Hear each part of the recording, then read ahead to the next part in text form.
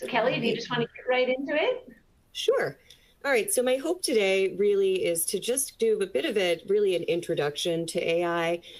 We want to start taking a look at artificial intelligence and what can that do for nonprofits. And I think the idea is that in the nonprofit space, we're often confronted with more restrictions in terms of how much funding is available for things, not always the largest staffs or some of the circumstances are less than ideal. And then there are also lots of areas within the nonprofit NGO world that can really make use of artificial intelligence for things like disaster recovery and so forth. So it's really an important space for artificial intelligence.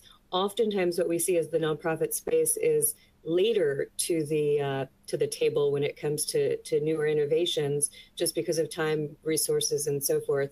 But this is one where I feel like nonprofits really need to get out right out of the gate with everyone else. So we're going to cover an introduction today, and then on future sessions we will most likely discuss some of the examples and some of the ideas, even a bit of learning in more detail. So this is really a part of a much broader series on this topic coming up. So what I mean when I talk about artificial intelligence, we've been hearing this term for a long, long time. There are millions of definitions, but essentially I kind of like to take a few pieces from a few different ways of looking at it. One is applying a set of rules or other mechanisms for the purpose of making inference based on data. And so this is really looking at the old kind of concept of algorithms that you're using, right? So you have something that's got a set of rules and it's going to go through a data set and it's going to make decisions based on that.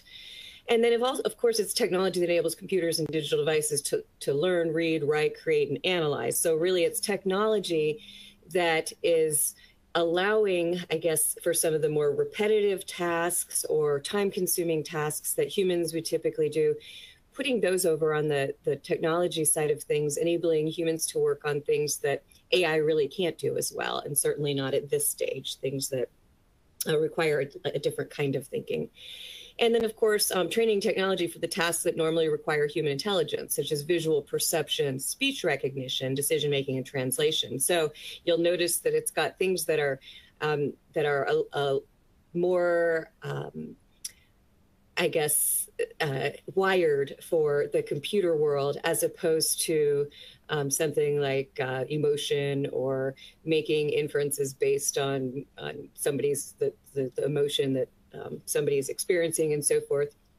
Not really there for those kinds of things, but things like if you think about translation between languages, if you've ever gone out online and you've typed in a word and it's shot a word back to you, it's doing that translation using some form of learning that the machine has done. And the same with if you've done, if you have a Face ID or face access to your iPhone, for example. That's another case where it might be doing that. And of course, speech recognition, that's been around forever.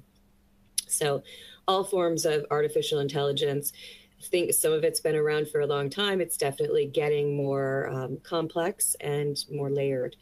Another term you'll hear oftentimes related to artificial intelligence is going to be machine learning. And this is really a subfield of artificial intelligence. So it's kind of broadly defined as the capability of a machine to imitate intelligent human behavior. And what you're doing is, we're going to talk about that, but the machine is learning. You're using methods to actually train that machine to perform those tasks that could be done normally by humans. So you'll hear a lot of other things, and we'll go into more detail in later webinars about models that are used, large language models, things like that, that you might hear as well.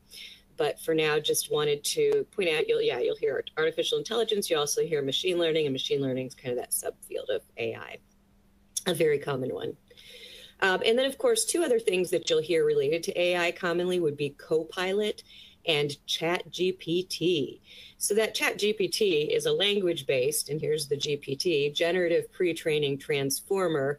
It's really a mechanism for you to be able to type things in and have the GPT go out and perform tasks for you. Oftentimes what it's doing is it can go out and do things like create programs. So it can code, it can pull together recipes. There have been some great fails in this area as well, because these models are new, or these tools are new. So in terms of Chat GPT, if I put a bunch of ingredients in and say, okay, find a recipe for me, sometimes it might find something that works, and sometimes it might not. So they're definitely a work in progress, and the idea being that they're kind of training as they go. And Copilot is a Microsoft productivity tool that's going to use AI, and this is really, if you've heard of Bing GPT or Bing Chat GPT, that's kind of been rolled into Copilot.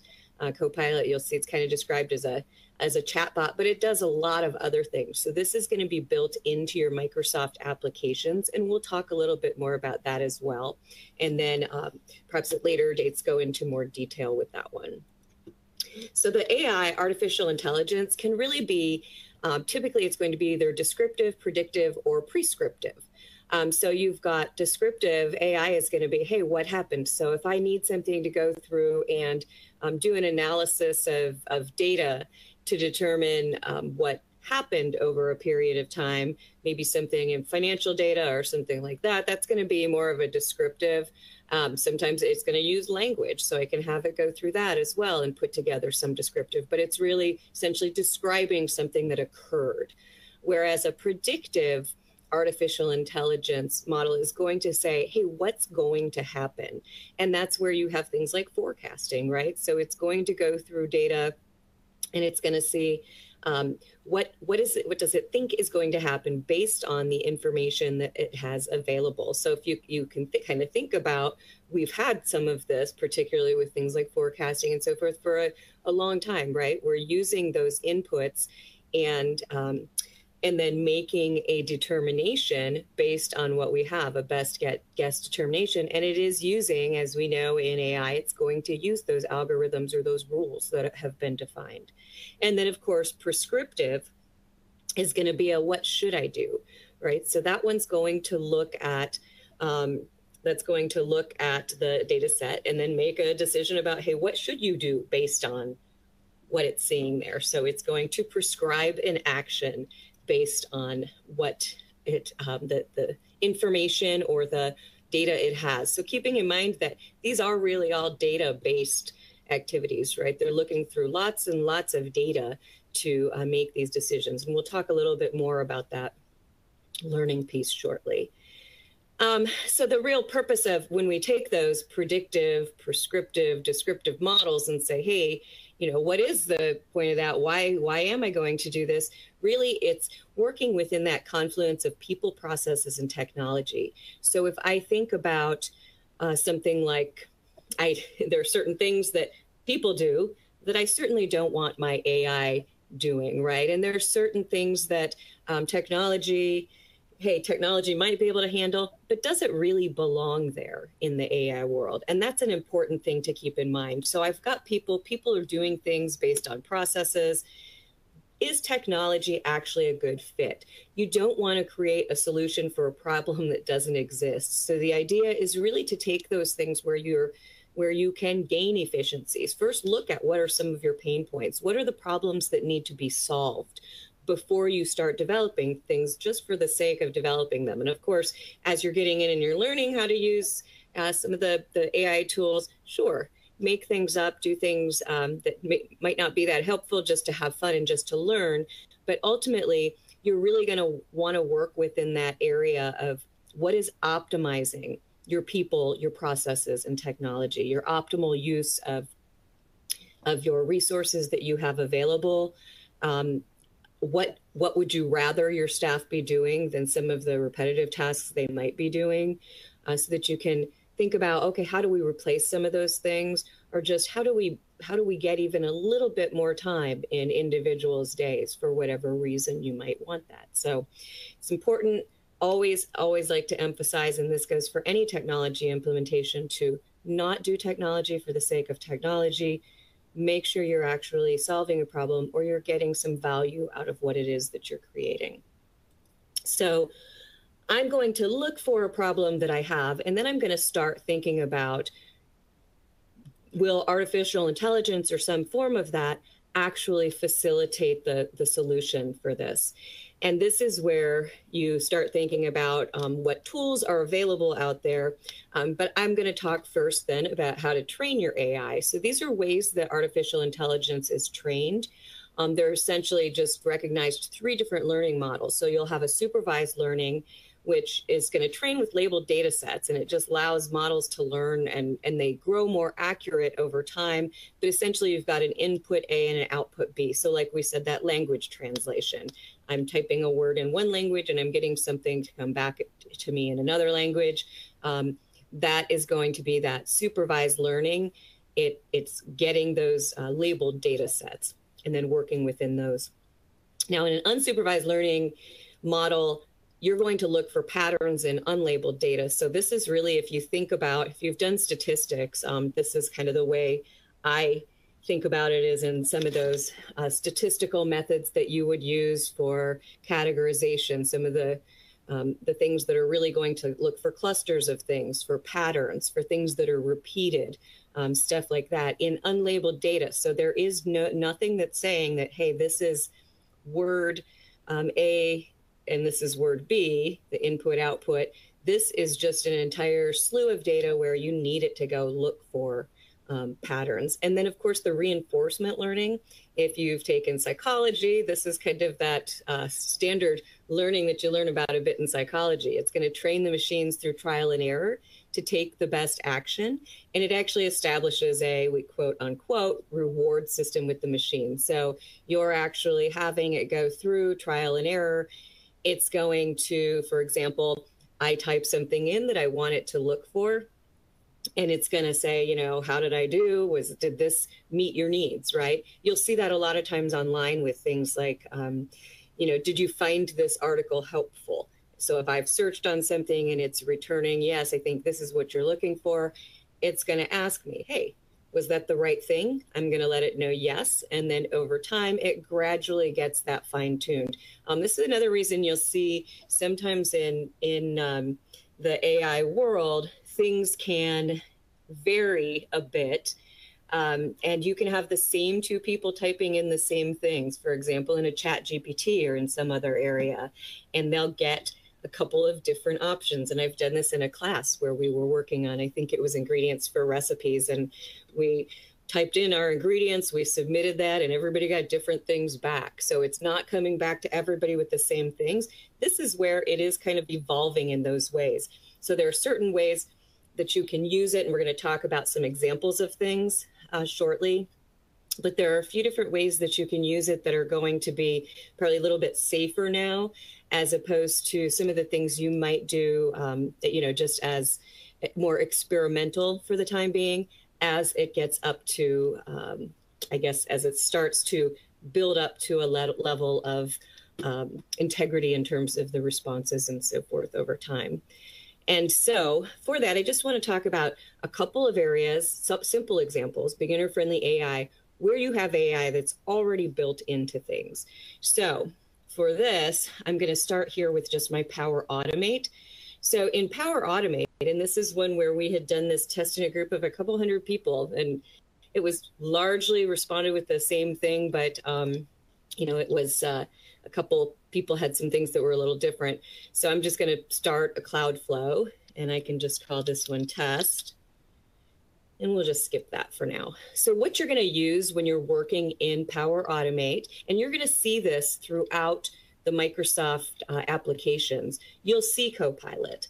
And so this is my Copilot window. If you're not seeing that, you can come up here and you'll have an option to show it if it isn't showing. But what you're going to do is you're going to actually tell it what you want it to do with the flow. So I can ask a question or describe how I want it to modify an existing flow. But I could just come in here and see, create a workflow, if I can spell it, that requires approval and sends an email with the result.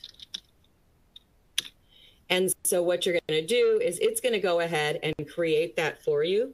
Now, obviously, you're going to need to come in here and you're going to need to do some additional work on it, but it's going to create that beginning of that workflow for you. So instead of me coming in and manually, as you would kind of do in the old days, hey, it was great once we had the workflows and you could sort of just say, okay, I know I need a trigger, and then I need an action from that and maybe a condition and responses.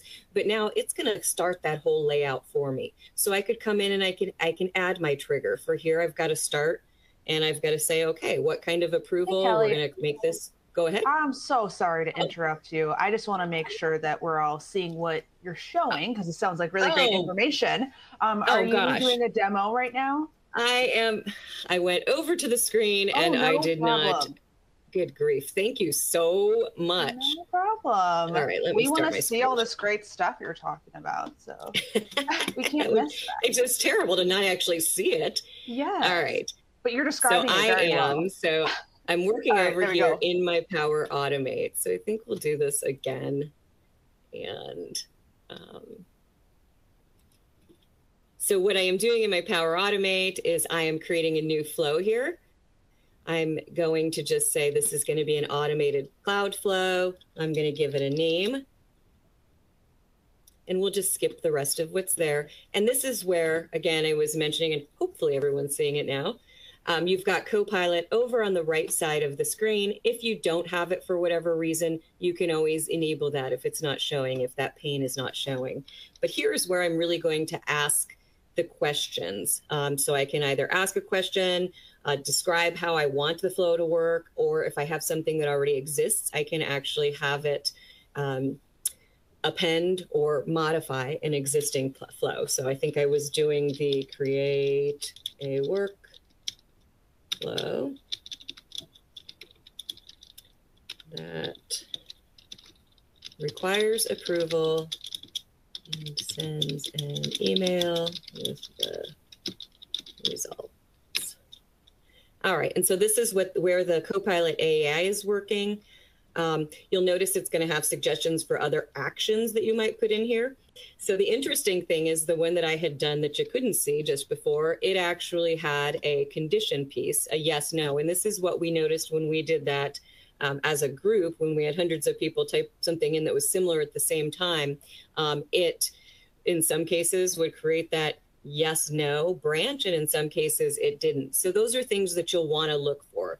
But what you're going to do in here is you're just going to come out and you're going to make sure that you're taking care of any of the parameters, right? So what kind of approval do I want this to be?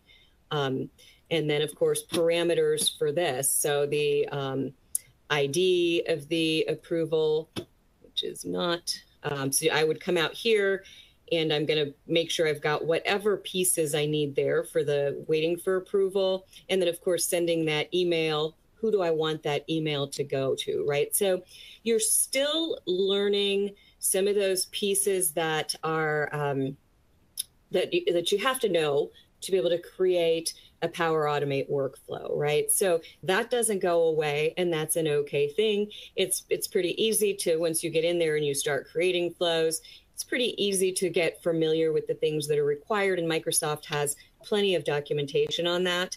But the big thing here is to just know that you don't need to actually create that shell anymore that you needed to create. Now you just start that in your Copilot and have it go from there to create those workflows. So that's one context or one example of a place that I just think is just a great area to use that artificial intelligence. And in that case, it's in the form of Copilot.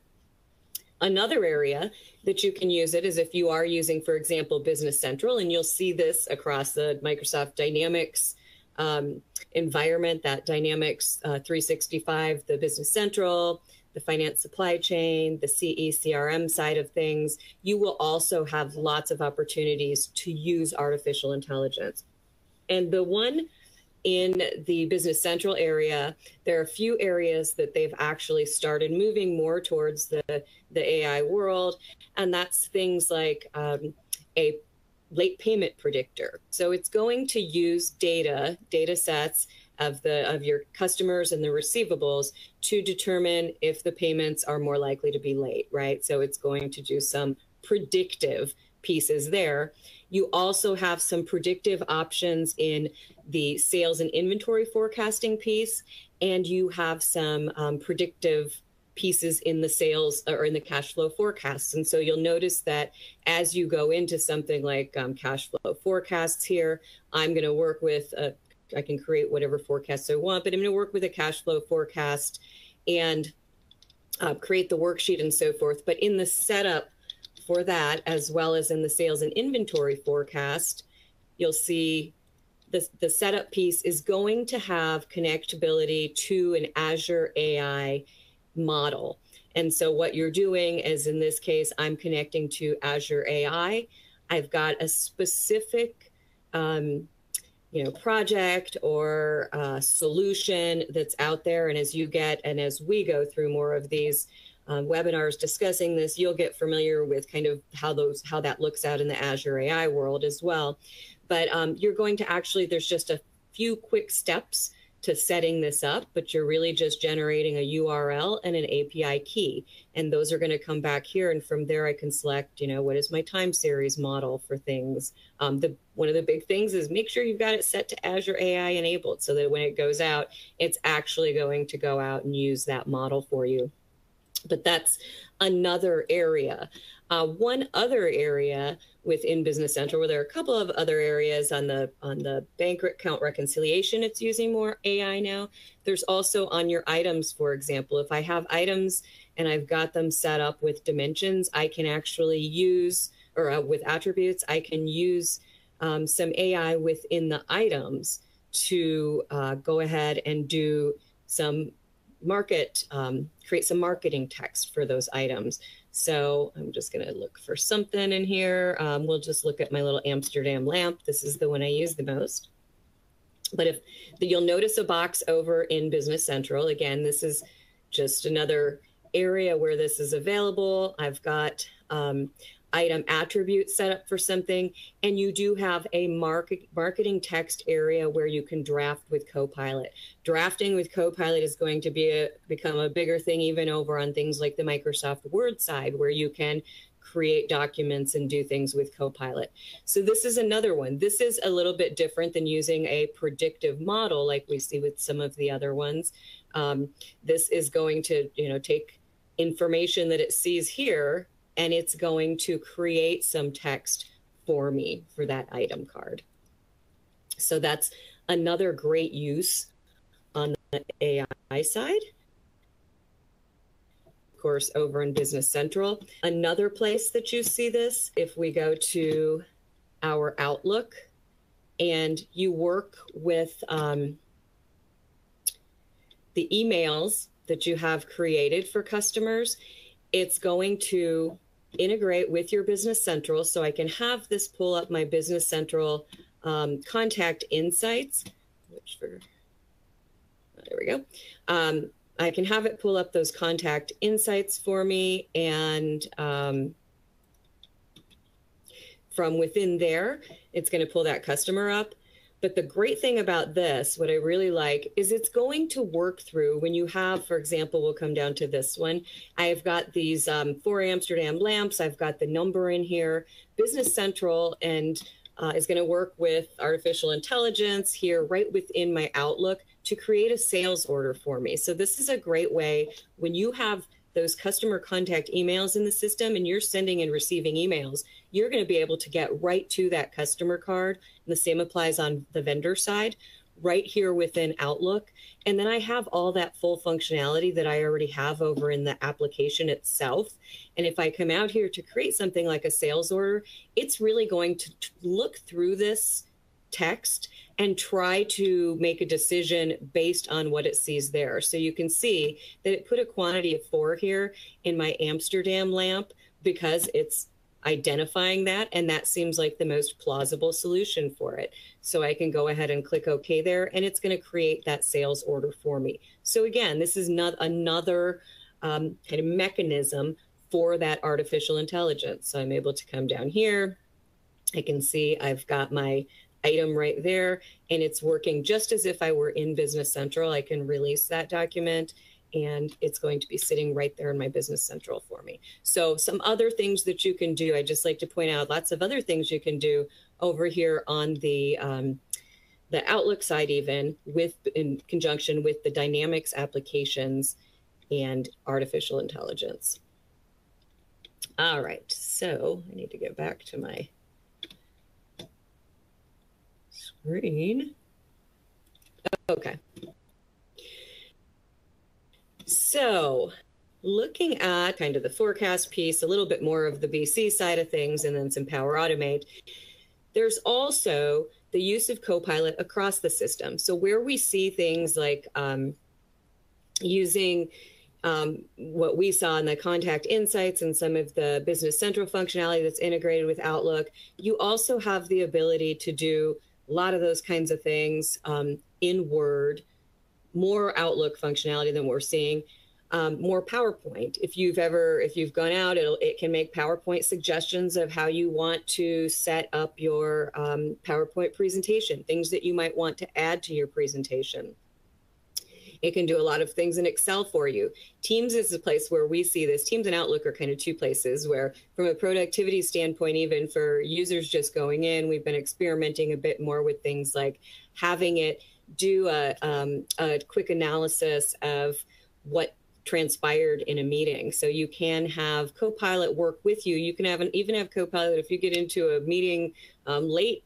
You can have Copilot give you a quick summary on what you've missed so far, right? So it can do those kinds of things for you. It can do a lot of that summary stuff. And if you think about a kind of an earlier version of all of that, think about when you started using Teams and you would do it would transcribe for you. So you're recording and transcribing. It's taking care of that transcription for you. Well, it's just one step further to go through and actually take that next, that leap over to summarizing. So now it can work through that and summarize data. And again, a lot of times it's going to use learning models. So if something's asking you how it did, it's not just asking because it's looking for a compliment. It's going to be asking really because it's trying to train that model.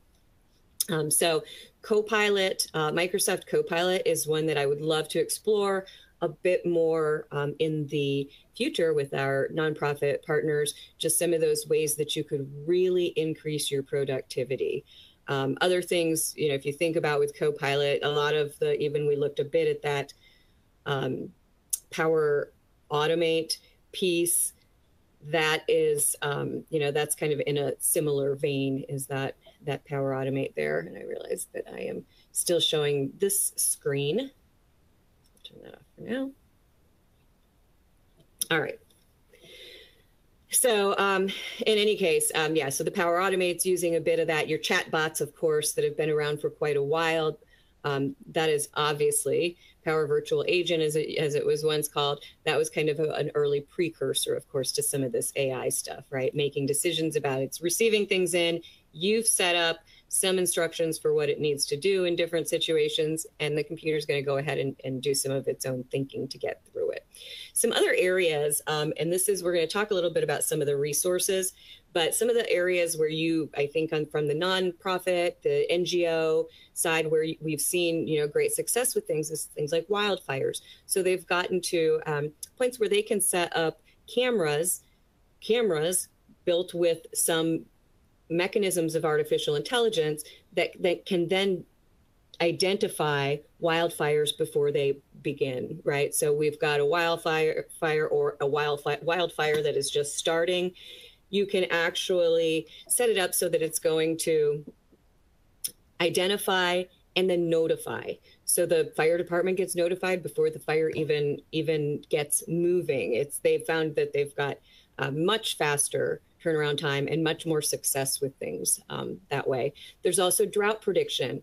So predicting drought can be extremely helpful in terms of food. So in areas where they have insufficient amount of food or are food constrained, being able to predict drought at least allows the opportunity to get a bit ahead of it, right? So you can actually come up with alternative solutions and ways to get through that. And they've used it in things like hurricanes and earthquakes. So disaster management with earthquakes, where being able to identify or find people, finding missing people is a big piece of one of the things, as well as even in some scenarios, setting up the ability to communicate emergency information and so forth. So a lot of that is using artificial intelligence to do some of those things. And we'll go into more detail on some of those models at a later time. Finally, I just want to talk a bit about, before we go to some of our resources that are available, about the approach for this. So the real, as I mentioned, the real thing to keep in mind is creating something that is going to solve a problem, right? So consider your people and processes and identify solutions around problems related to those resources, right? Looking for things that are repetitive. Are you doing duplicate entry? Are things, overly time consuming? Use those as maybe some markers for processes that might be fixable through some form of artificial intelligence. Explore the solutions for fit. Does AI actually add value? So look at things like your Power Automate, so workflows, is that something that you would add? Chat GPT for doing things like drafting text for something, or even research you can use that for, or some of the other things that that we'll talk about over time. But look for the fit of those solutions and whether or not they add value, and then think about your resources. Do you use internal staff or do you use external support for those? Are there opportunities to upskill employees? I would say that you probably want to start thinking in advance about getting some of the staff more excited about artificial intelligence before you really start jumping into that area. And you can even consider it in the form of things like Power Automate or Copilot or some of these things without throwing out artificial intelligence right out of the gate. You're probably going to want to use some of those pre-built solutions that are already out there just to get your to get yourself started before you jump into, for example, building some of the things. And then, of course, creating your solution, drafting the solution, documenting the process. So, and my solution might just be something like, I'm pulling data in through a Power Automate. I'm having it come into my Power Automate area, gets in there, that kicks off another trigger that does something else. So that can be a solution that's going to sort of optimize perhaps time. But again, it's a solution based on something that's already kind of pre-built for you, one of those beginner-friendly types of things. The key is going to be making sure you develop and test, because even no matter how, regardless of how much a tool is built for something, you're going to want to, as we saw with the Power Automate, make sure that the flow is correct for you and it's got the conditions and all of the things you need. And that's going to go for any kind of artificial intelligence you're using, because you've got to keep in mind, these models are still learning, right? And then finally, you want to evaluate. So how does we've developed and tested? How does that solution work? Was it a match? Is it something that we're going to continue using? In terms of resources, this I think is just one of the things I really wanted to point out. There's so many resources available, so many resources on artificial intelligence in general, and then resources specific to even for nonprofit communities. And that's, I think, it's great to see how much Microsoft recognizes the need for something like this. So some links that I've got here, there is a link, of course, to the Copilot. There's also a Microsoft, and I think it's here. Let me get back to my screen, share my screen. There is,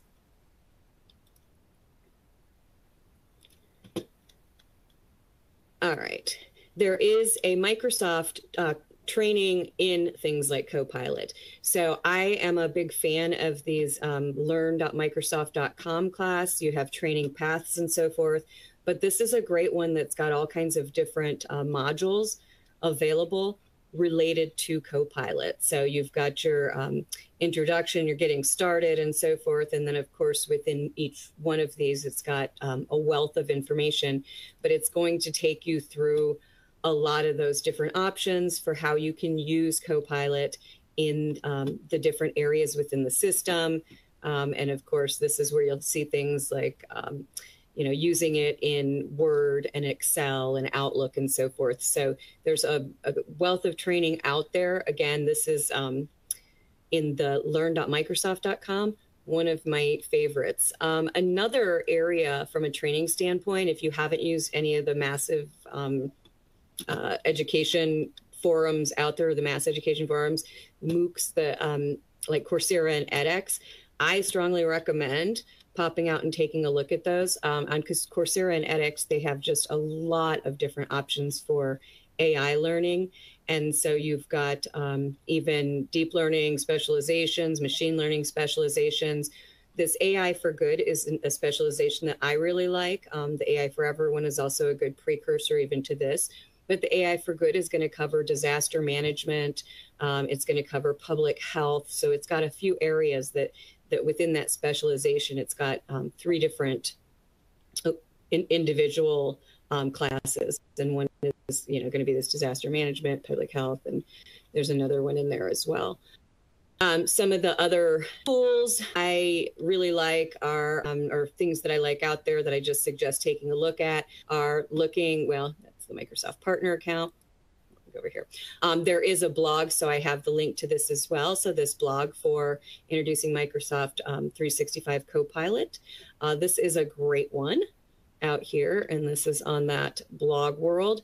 And then, of course, some things about nonprofit solutions specific to Microsoft. And this one is really just a wonderful area that has all kinds of things in here. So you can see you've got an AI assessment, and then they've got examples for different things. So some really great things there. As you move through these different areas, you're going to notice that it's got, you're going to be linked to other things as well.